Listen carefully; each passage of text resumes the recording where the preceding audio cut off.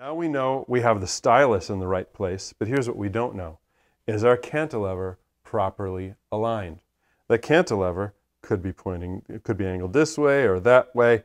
We don't know, but there is one and only one perfect way to get it right in order to maximize your musical enjoyment. So we have to spin the WallyTractor to point 2. See point 2 right here?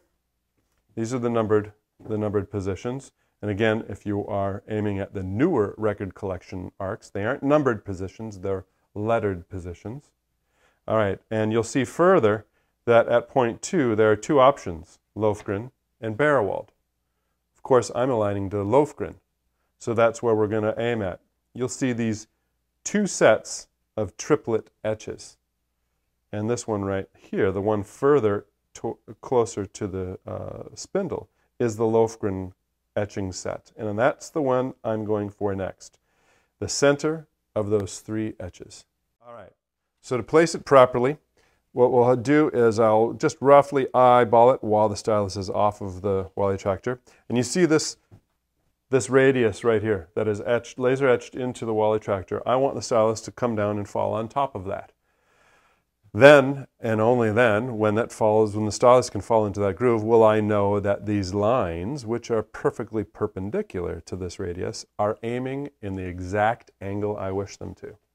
All right, so I drop it down, and let me see, am I in? Nope, I am not in that line, that radius that's coming from the center, so I spin in a little bit more, and a little bit more.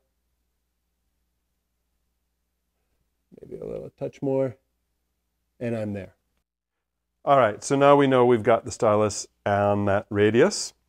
Now, sometimes I like to use a little light like this. This is really neat. I like this flexible leg, and then I put a little blue tack right there, and I fix that, and I get a nice lighting, and I hope that helps a little bit. Now what I'm going to be doing is I'm going to get that cantilever to go right in the center of those 3 lines. So here I go. I'm going to pick it up and drop it right in the center of the 3 lines. There it is. So now, arguably, aligning the cantilever is perhaps even more important than getting the stylus to fall perfectly into that etch mark of the arc. At this point, what we want to do is we want to make sure that as we're looking at this cantilever, we have our eye in the right place. And that's why a mirrored protractor is so very important. Because as you'll notice in this photograph on the screen is that the reflection of the etch marks and the etch marks themselves must line up for you to know that your eye is in the right place. As your eye drifts out of alignment, you will see 6 lines instead of 3. So looking carefully in your magnifying glass, move your head to the left and to the right until you see all of those 6 lines become 3 lines. The reflection of the etch is perfectly parallel with the etch itself. Then you look up and look at that cantilever. Is that cantilever also straight in line with the etch marks? In my case, it is not. My cantilever is slightly leaning to the left.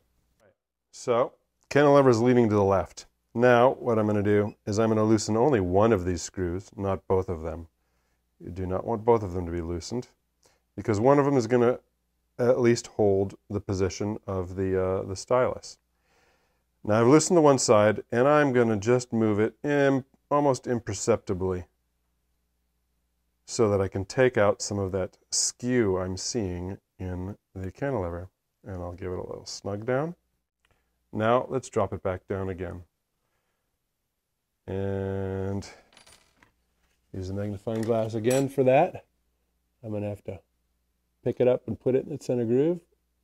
There it is. And she's looking like she's right on. Good, I got it. Now from here, what do? I go to point number 3 to confirm what I saw at point number 2. Again, you'll notice from point number 3, Hopefully you can see that. Again, I've got Lofgren and bare-walled set of etchings to choose from. Of course, I'm choosing Lofgren because I'm aligning to Lofgren. So I bring it over there. I spin the WallyTractor once again because, again, I want to drop that stylus right on that radius line right there. And if it doesn't drop in there, I'm going to spin the WallyTractor to make it happen. Ooh, I got pretty lucky, but not quite. There we go. I'm sure that's it. Looking good. Now that we're at point number 3, I got to make sure that the cantilever is right in the center of the 3 lines on the Lofgren etchings. And there it is. Again, remember, once you've found the place on that line for your stylus, then don't move the WallyTractor.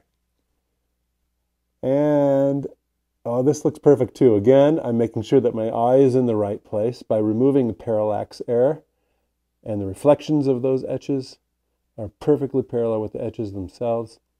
And so is the cantilever, perfectly in line. All right. Now, here's where it gets even a little bit more interesting. Particularly for beginners, you might see at points number 2 and 3, you might see a perfectly aligned cantilever, but your eye is not experienced. You need to see what error looks like in order to be sensitive to 1 degree of error in or so in cantilever alignment. And that's where points number 4 and 5, which are unique to the WallyTractor, come in. Points number 4 and 5 aren't the null points, which points 2 and 3 are. Null points means that's perfect tangency to the groove. Points number 4 and 5 correspond to the greatest error that your cantilever will have relative to the groove.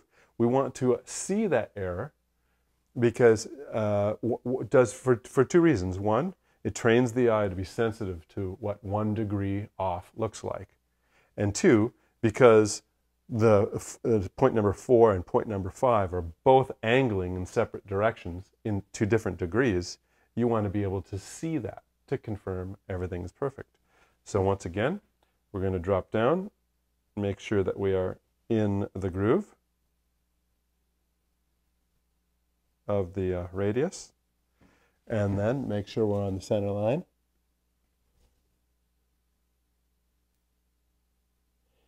Whoop. There it is. And here's where I can see. I can see very clearly that the cantilever, once I've aligned my eye, remember to remove parallax error by aligning the reflections of the etchings with the etchings themselves. Now I can see that cantilever is indeed leaning a little bit inward, a little bit to the right. That's exactly what we want to see. But at point number 5, we want to see something different. At point number 5, we want to see that cantilever, again, drop it down on the radius.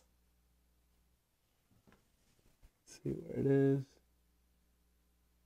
Yeah, good. You want to align it, and when you look at it, you want to see that cantilever is now leaning inward towards the spindle at a greater degree than what you saw at point number 4. When you can see that, well, you can eyeball for your eye that point 5 is worse than point 4, and both of them, point 4 is leaning inward, and point 4 is leaning towards the exterior of the record, and point 5 is leaning towards the spindle. When you can see that, you know you've trained your eye to be sensitive enough to minute differences, and you know you've got your stylus cantilever assembly perfectly aligned.